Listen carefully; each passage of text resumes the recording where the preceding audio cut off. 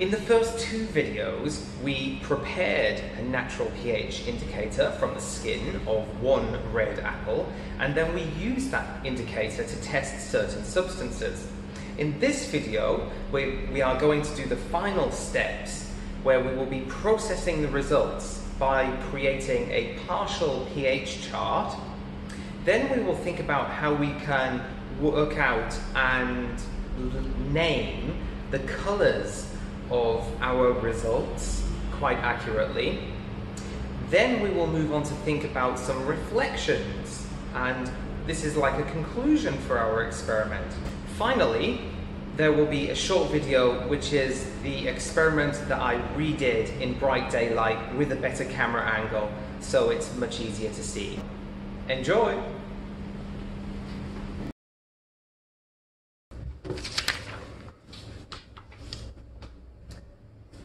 Unfortunately, I didn't get any good photos from the experiment that Elton and I did, and this is one of the best ones that I could get, which was not really that great.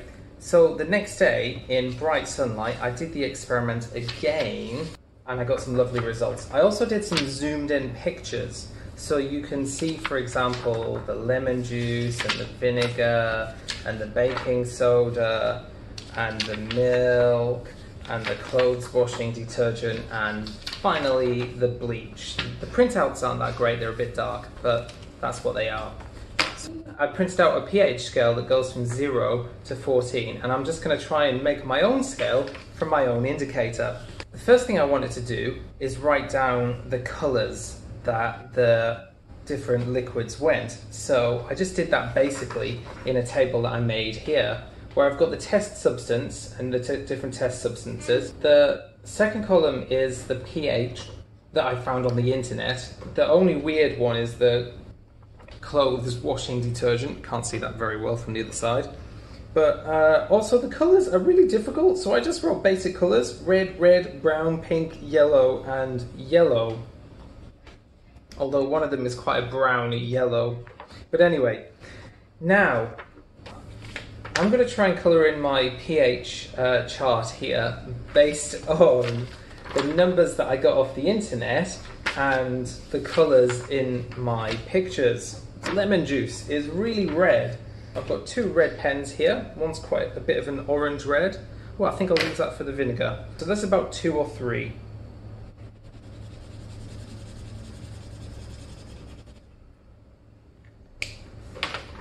There we go, just like that. Vinegar, we can see, is about pH 4.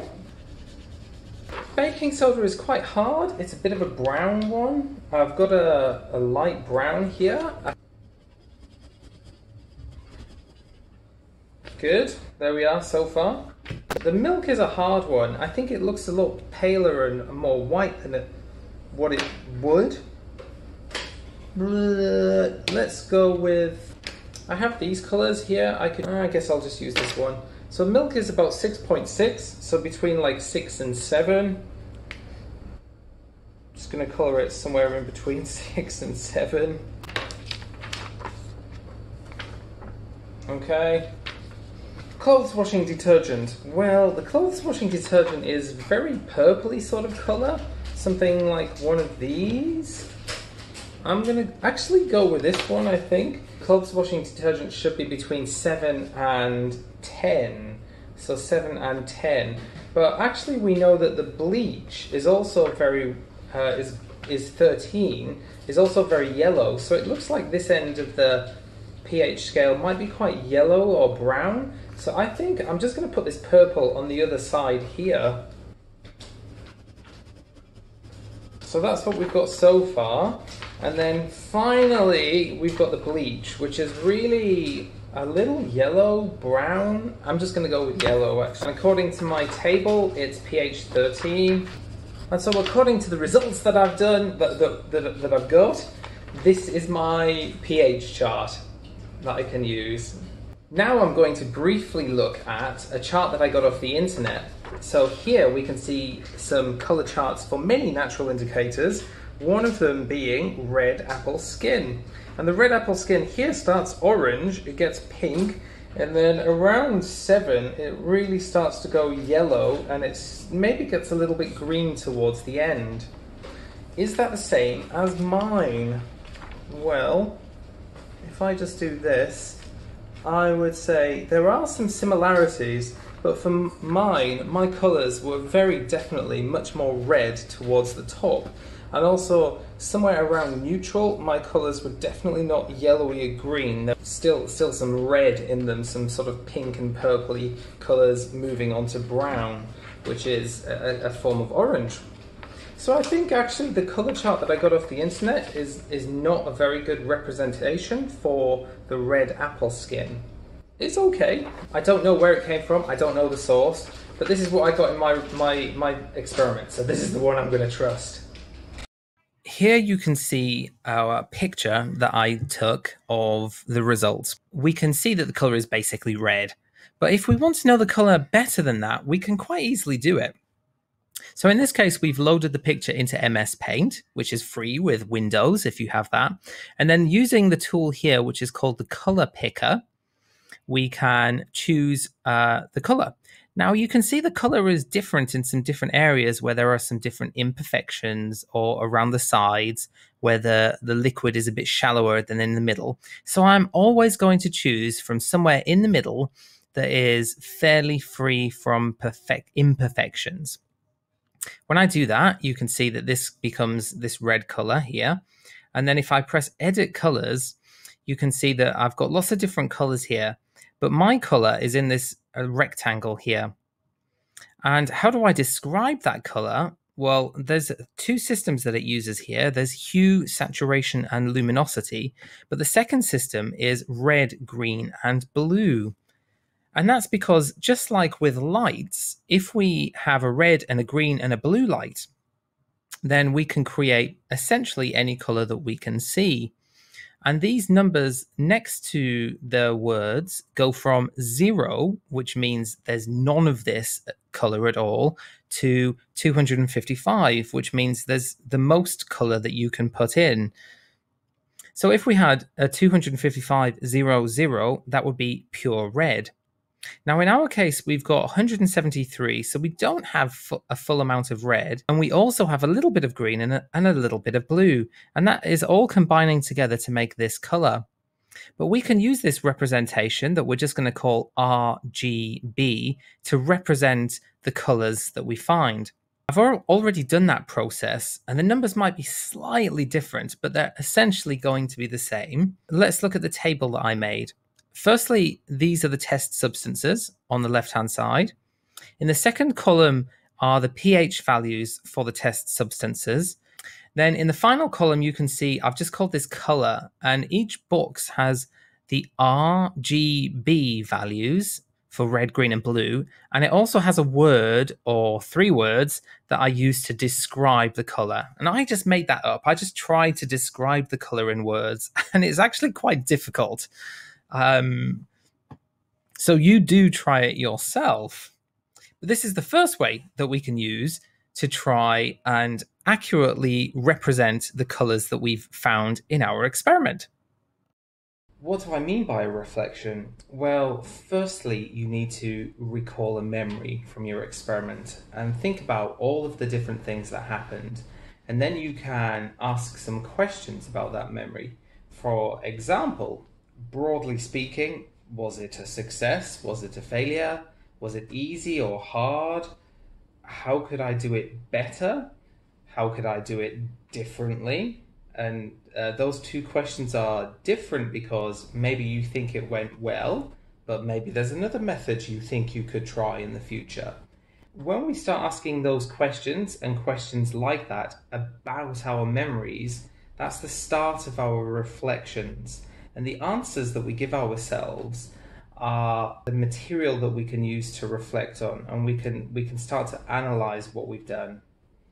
And all of this should have some implications on the future, even if those implications are that you never want to do this experiment again. But hopefully there are also more positive things. So I'm going to show you many of those questions, how I've reflected on memories, and I'm going to put them in 2 columns. So on the left, you'll see the memory, and on the right you'll see the reflection. So firstly, I remember when I went to the supermarket, I saw lots of fruit and vegetables that have strong colours. And secondly, I also remember that I was surprised by how much indicator I got from one apple's skin. While going to the supermarket, I thought it was going to be difficult to find some of these materials, but actually it was very easy. I think really this was me being quite pessimistic before I started. And I feel like this is reminding me that I should try to be more optimistic, because it really wasn't a difficult task. About the second point, about being surprised about how much indicator I got, well, I think this was a good experience because it really showed me practically that my expectations were not the same as reality. And that even with this thin skin from one apple, I got loads of really good indicator that I could use for my experiment. This shows me the value of doing something practically. And also, you know the phrase, seeing is believing. So now that is really impressed on my mind. Another memory is that when I had finished preparing the indicator, it was all mixed in with the little pieces of apple. So I put it into a sieve, and then I thought, oh, I'll crush it to squeeze out any more of the juice. Another memory I recall is that boiling really helped. I could see that the more I boiled it, the colour was really coming out, the pigment. And my third memory is that I'm not sure if leaving it for a while after I boiled it, I'm not sure if that really helped. So I want to think about these three things. Firstly, well, next time I'm not going to crush the apple on the sieve, because I think I had about 95% of the liquid, and for that extra 5% of the liquid, I have to get some impurities, some little pieces of apple, which I think came through the sieve. And I don't think that was worth it. Next time, well, the boiling was great. Definitely boil. And next time, I'm just going to try it differently. I think that leaving it for a long time after I boiled it did help. And I think the colour just became uniform. But I would like to try it the other way as well. And then maybe next time I could try two experiments. One where I just take the indicator fairly soon after boiling, and one where I leave it for a while and I can see which one gives me a better indicator. I remember that I was doing it at night time and the lighting was not so good, and it was in this location, if you recognize it. And I remember when I watched the video back, I felt like I was directing my little boy quite strongly. This is something that's very difficult for me because of having my children. So around the daytime, it's very difficult to film with them. And so that's why I was filming at night, is especially because my little girl, and if I was doing it with Eldon, that's okay. But doing it with my little girl, it would have been very difficult to do that at the same time. That's just something I have to accept. I'm not sure I really could have done that differently. But I would try to look for opportunities to do it in the daylight. And about directing Eldon quite strongly, to help him enjoy the experience, I think I have to help him have the maximum freedom that he can to make decisions about what he wants to do. But when I was thinking about it and watching the video of myself, I realized that I was worried about getting the experiment right. But if I am too pushy in how I lead the experiment, then my teammate, which was my boy in this case, it's just going to make him not want to do the experiment at all. So for the sake of teamwork, I need to think about how I behave doing this experiment. After the experiment, I remember that making the videos takes a long time. So I always think to myself, oh, it'll take about 2 or 3 hours and I'll do a quick video. And I also try to get Eldon to do a bit of this conclusion, this reflection time with me. However, it takes me a long time to do the videos. So I need to prioritize which videos are more important to make and which ones are less important. because otherwise I'll just end up making videos that are less important instead of focusing on the more important ones. That's just like a real life thing that I have to accept and make decisions with the time that I have. And Eldwin not being interested in the conclusion, well, firstly, I filmed the conclusion quite a few days after doing the experiment, and for a 4-year-old boy, that's a long time.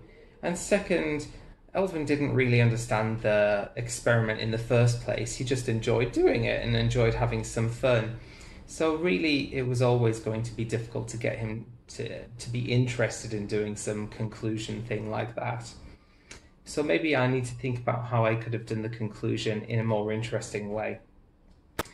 Right, well, these are my reflections on my experiment.